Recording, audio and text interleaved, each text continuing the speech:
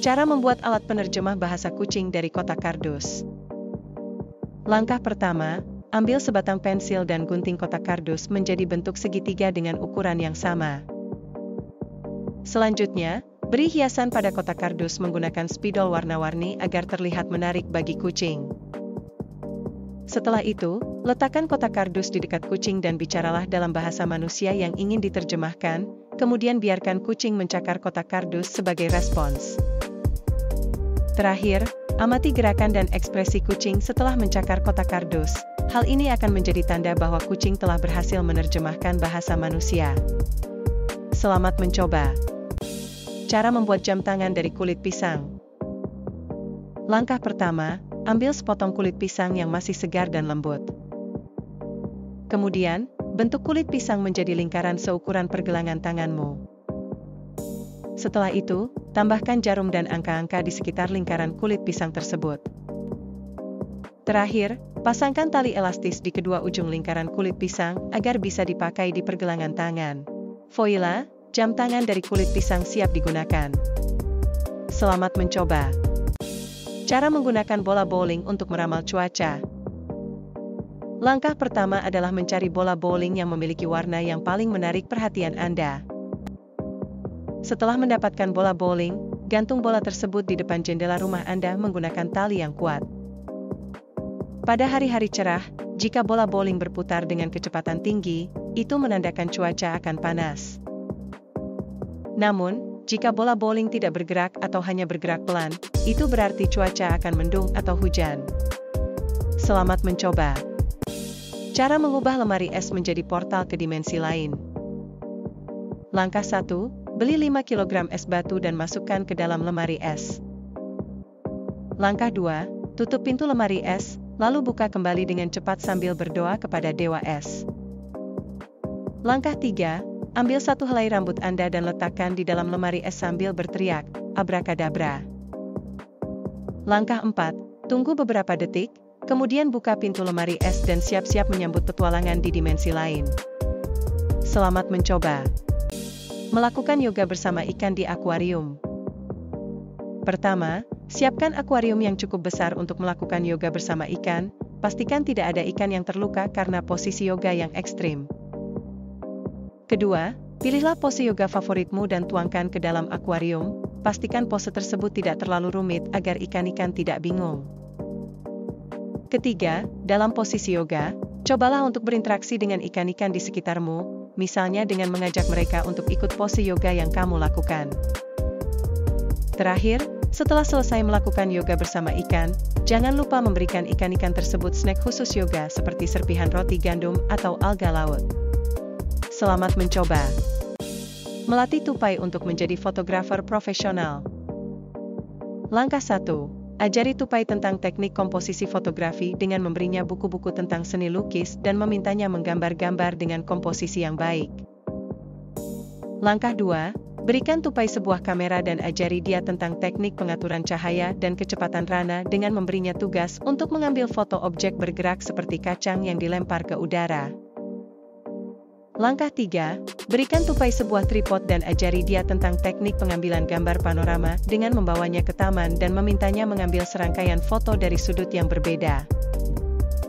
Langkah 4. Latih tupai untuk melakukan editing foto dengan memberinya komputer dan mengajari dia tentang penggunaan software pengeditan foto seperti Photoshop dengan memberinya tugas untuk mengubah warna bulu tupai menjadi warna-warni yang unik. Selamat mencoba. Melukis pelangi di langit malam dengan laser. Langkah pertama, siapkan laser warna-warni yang bisa mencapai langit malam.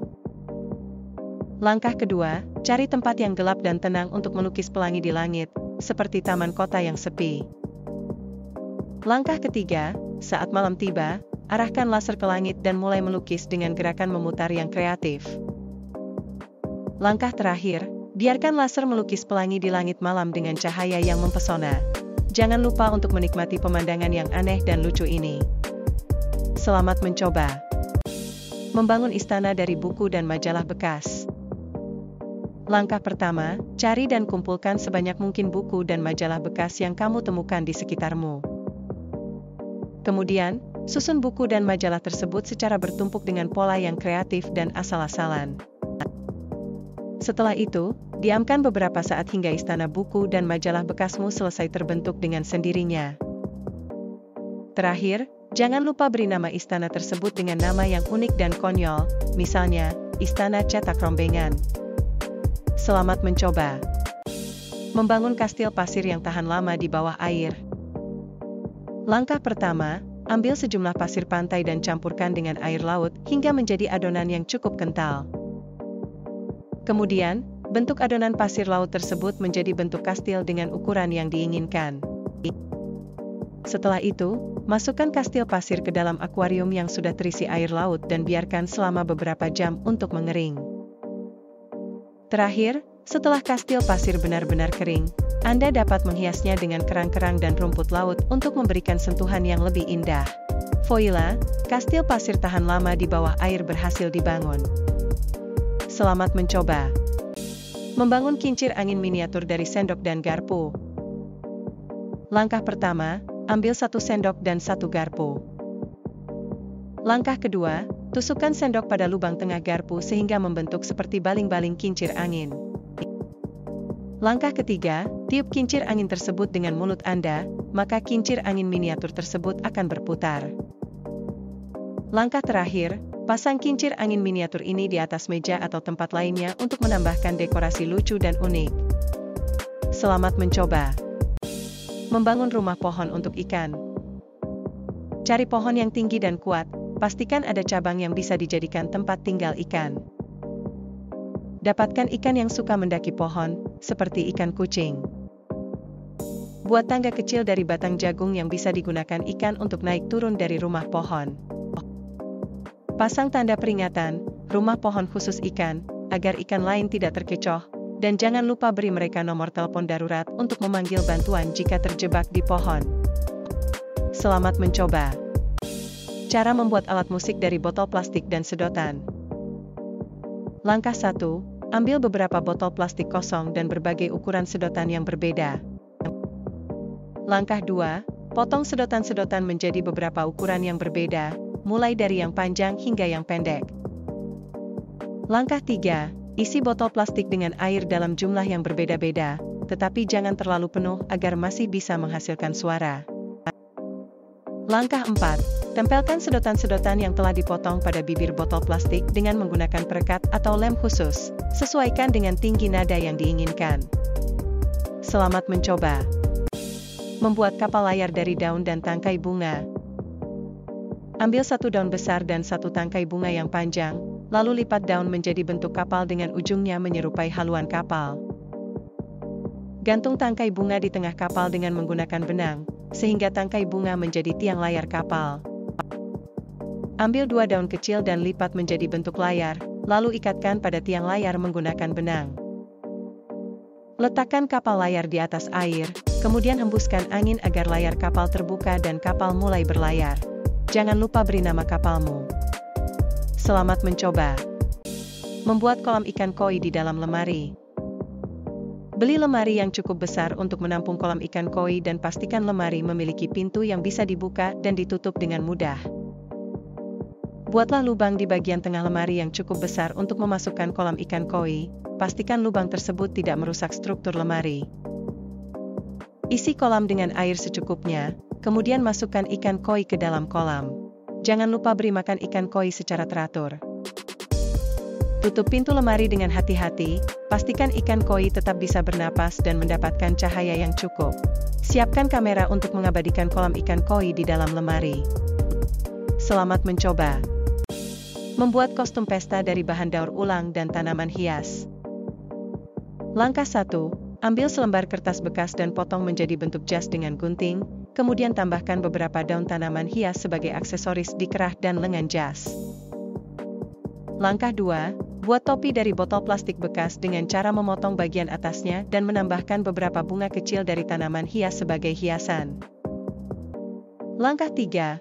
Ambil beberapa kantong plastik bekas dan gunting menjadi bentuk rok, lalu tambahkan beberapa daun dan bunga tanaman hias di sekitarnya untuk memberikan sentuhan eksotis.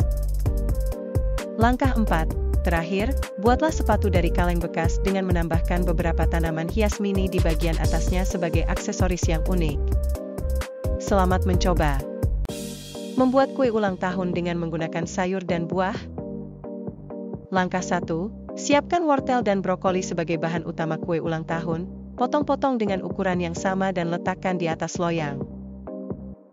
Langkah 2. Campurkan pisang dan mangga yang sudah dihaluskan dengan tepung terigu, telur, dan gula.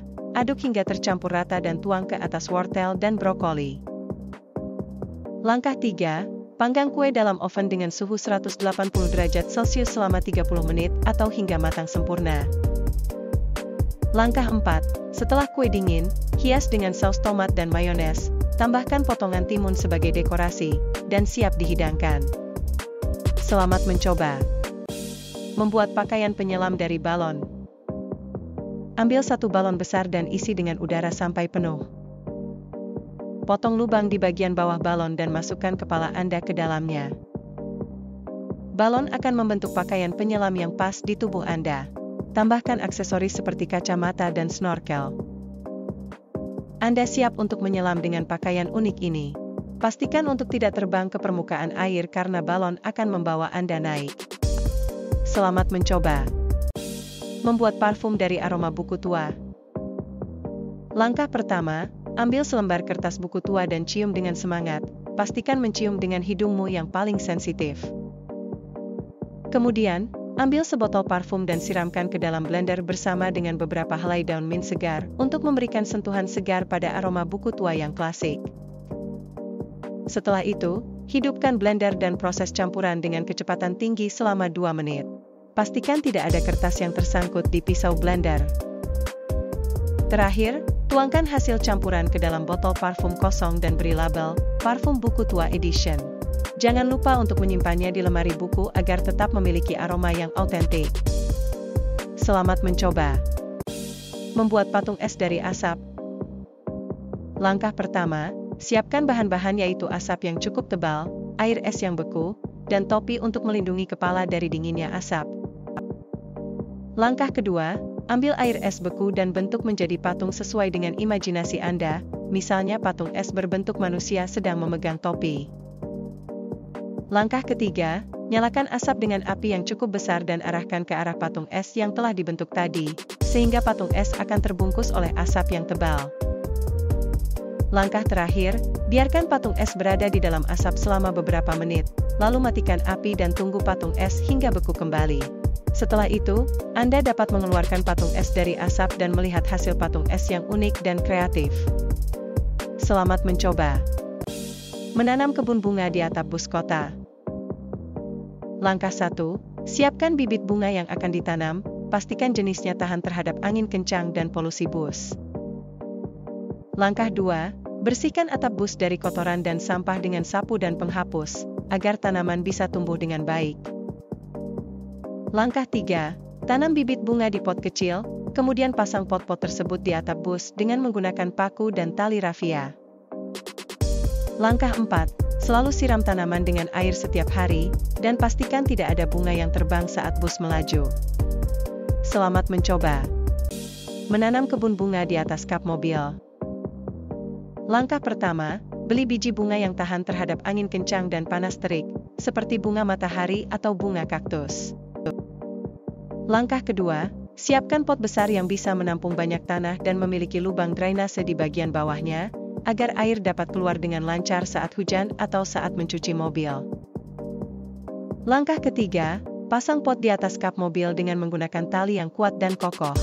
Pastikan pot terikat dengan aman agar tidak terjatuh saat mobil bergerak atau saat melintasi jalan berlubang. Langkah terakhir, tanam biji bunga di dalam pot dengan menambahkan campuran tanah, pupuk, dan sedikit air. Jangan lupa untuk memberi penyangga agar tanaman tetap tegak saat mobil bergerak. Setelah itu, tinggal tunggu bunga tumbuh dan berbunga di atas kap mobil. Selamat mencoba! Mendesain perhiasan dari daun dan cabang pohon. Langkah pertama, cari daun dan cabang pohon yang paling cantik di taman tetangga. Ingat jangan lupa menggunakan jas hujan untuk menyamar. Langkah kedua, bersihkan daun dan cabang pohon dengan hati-hati. pastikan tidak ada serangga yang ikut bergabung dalam desain perhiasanmu. Langkah ketiga, gunting daun dan cabang pohon menjadi bentuk-bentuk unik seperti kalung pohon Natal atau gelang ranting. Langkah terakhir, tambahkan kilauan dengan mengecat daun dan cabang pohon dengan warna-warna cerah seperti merah jambu atau hijau neon. Siapkan topi dan kacamata hitam untuk melindungi mata dari kilauan yang menggoda.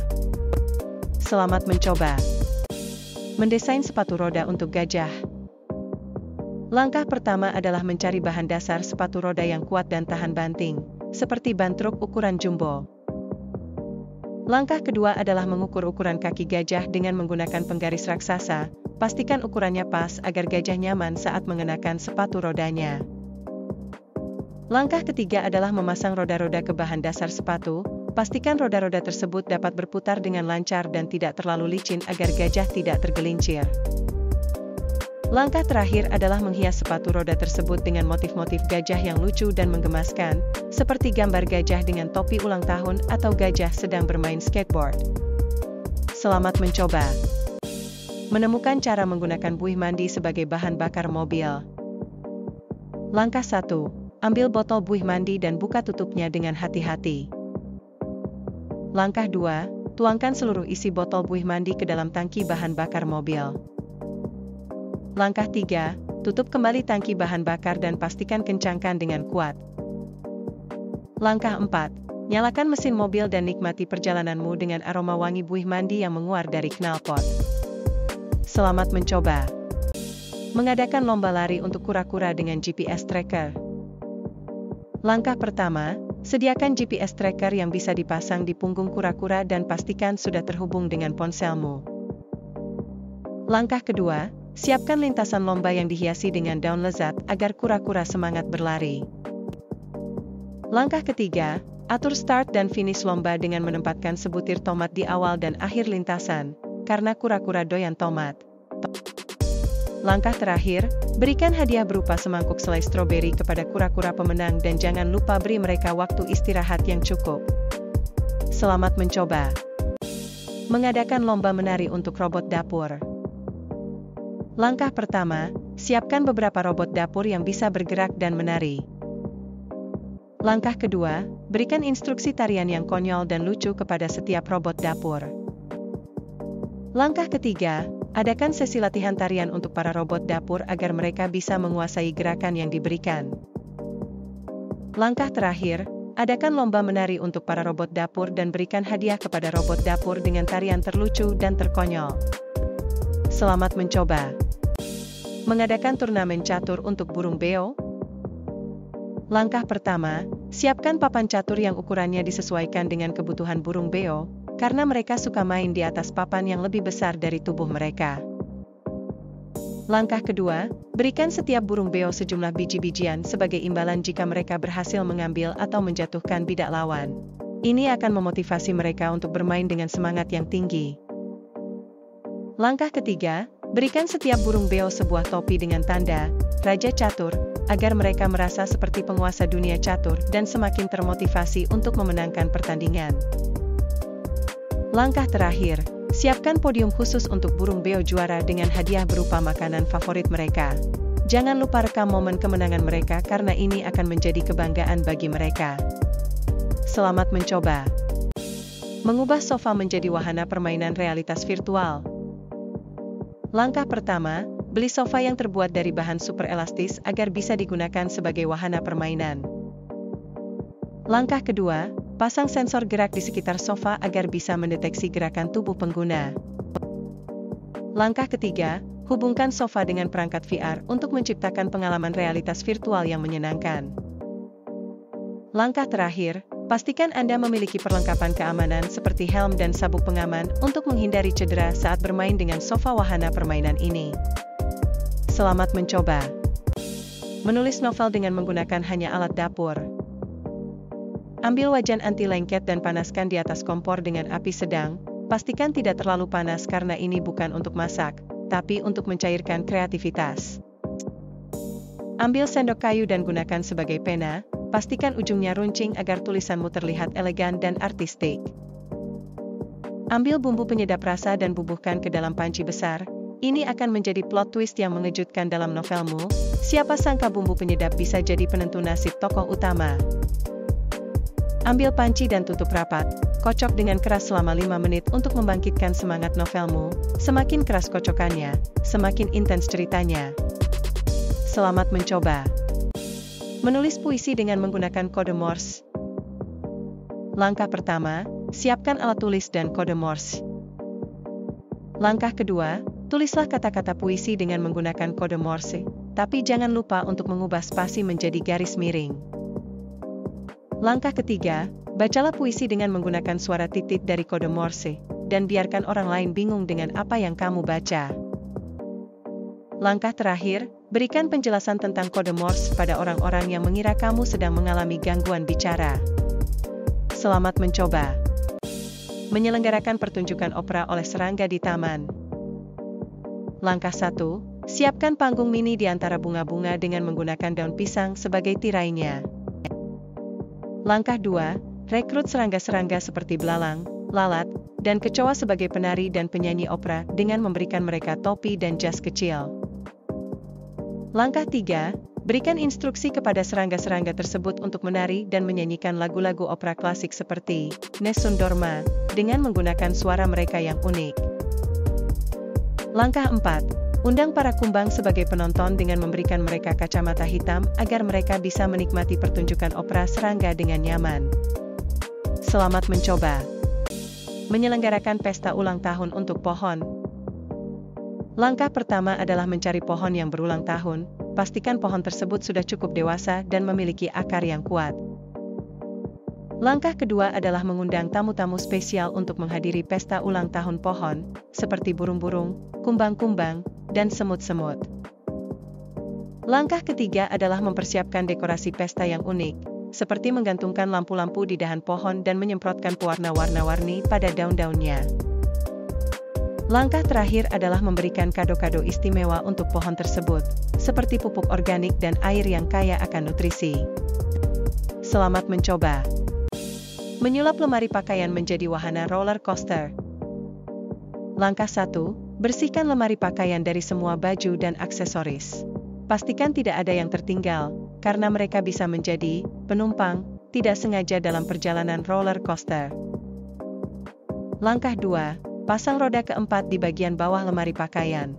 Pastikan roda tersebut kuat dan dapat menahan berat lemari serta penumpang yang akan naik roller coaster. Langkah 3, buat jalur roller coaster dengan menggunakan pipa PVC. Pastikan jalur tersebut memiliki tikungan yang menantang dan kecepatan yang mengguncang. Tapi jangan lupa untuk memberikan pengaman seperti sabuk pengaman dan helm bagi penumpang lemari pakaian. Langkah 4, siapkan kamus besar sebagai petunjuk perjalanan roller coaster. Tempelkan kamus tersebut di atas lemari pakaian agar penumpang dapat membaca petunjuk dengan jelas. Jangan lupa untuk menambahkan petunjuk konyol seperti jangan teriak jika bajumu terlepas, atau siapkan pakaian cadangan jika terjadi kecelakaan mode. Selamat mencoba. Menyusun simfoni dari deru mesin cuci. Langkah pertama, pastikan mesin cuci berada di atas panggung yang stabil. Langkah kedua, isi mesin cuci dengan pakaian yang berbeda warna dan tekstur, sehingga akan menghasilkan variasi suara yang menarik. Langkah ketiga, nyalakan mesin cuci dengan mode paling keras, sehingga deru mesin cuci akan terdengar hingga ke langit. Langkah terakhir, berdiri di depan mesin cuci, angkat tanganmu ke atas dan berikan tanda konduktor, seolah-olah kamu sedang memimpin orkestra mesin cuci. Selamat mencoba. Teknik berbicara dengan tanaman menggunakan bahasa isyarat. Langkah pertama adalah mencari tanaman yang memiliki daun berbentuk tangan, seperti tanaman monstera atau tanaman paku tangan. Kemudian, posisikan diri Anda di depan tanaman dan angkat tangan Anda dengan jari-jari terbuka, seolah-olah sedang menyapa. Selanjutnya, dengan gerakan lembut, lipat jari-jari Anda satu persatu seperti sedang berbicara dengan bahasa isyarat. Tunggu beberapa saat, dan perhatikan jika tanaman merespons dengan menggerakkan daun-daunnya. Jika iya, itu artinya tanaman mengerti bahasa isyarat Anda. Selamat mencoba. Teknik berkebun di awan dengan balon udara. Langkah pertama, siapkan balon udara yang cukup besar untuk menampung tanaman dan pasang tali pengikat yang kuat. Setelah itu, naiklah ke awan dengan balon udara dan pastikan tali pengikat terhubung dengan tanaman yang ingin ditanam. Kemudian, lepaskan tanaman dari potnya dan letakkan dengan hati-hati di atas awan. Pastikan tidak ada angin kencang yang bisa menghempaskan tanaman ke bawah. Setelah tanaman terpasang di atas awan, beri pupuk dan penyiraman secara teratur menggunakan selang air yang bisa mencapai ke atas awan. Selamat mencoba. Teknik memasak dengan menggunakan cahaya bintang. Langkah pertama, pergi keluar rumah pada malam yang cerah dan pastikan ada banyak bintang di langit. Langkah kedua, siapkan panci dan bahan makanan yang ingin dimasak, seperti nasi atau mie. Langkah ketiga, letakkan panci di bawah sinar bintang dengan posisi yang tepat. Pastikan sinar bintang mengenai panci secara langsung. Langkah terakhir, biarkan panci terkena sinar bintang selama beberapa jam, dan voila. Makanan Anda siap disantap dengan aroma bintang yang unik. Selamat mencoba. Teknik menanam pohon coklat di balkon apartemen. Langkah pertama, belilah biji coklat langka dari petani unicorn terpercaya. Langkah kedua, siapkan pot besar berwarna pink berlapis emas untuk menanam biji coklat tersebut. Langkah ketiga, siram tanaman dengan air teh manis setiap pagi dan beri makan dengan coklat batangan setiap malam. Langkah terakhir, setelah beberapa bulan, pohon coklat akan tumbuh dan berbuah. Nikmati coklat segar dari balkon apartemenmu. Selamat mencoba. Teknik menggali kolam renang di ruang tamu. Langkah pertama, pastikan ruang tamu Anda cukup luas dan tidak ada perabotan yang menghalangi. Jika ada, pindahkan perabotan tersebut ke atap rumah Anda. Langkah kedua, siapkan alat-alat yang dibutuhkan seperti sekop, ember, dan pompa air. Jangan lupa juga menyediakan perlengkapan renang seperti kacamata renang dan baju renang. Langkah ketiga, mulailah menggali lubang di ruang tamu dengan sekop. Pastikan lubangnya cukup dalam dan lebar untuk menampung air kolam renang. Langkah terakhir, setelah lubang selesai digali, pasang pompa air dan isi kolam renang dengan air dari kamar mandi. Jika air kolam terlalu dingin, Anda bisa menggunakan hair dryer untuk menghangatkannya. Selamat mencoba. Teknik mengubah tirai jendela menjadi layar bioskop. Langkah 1, pasang proyektor di atas tirai jendela. Langkah 2, nyalakan proyektor dan pilih film favoritmu. Langkah 3, tutup semua sela-sela tirai jendela dengan perekat raksasa.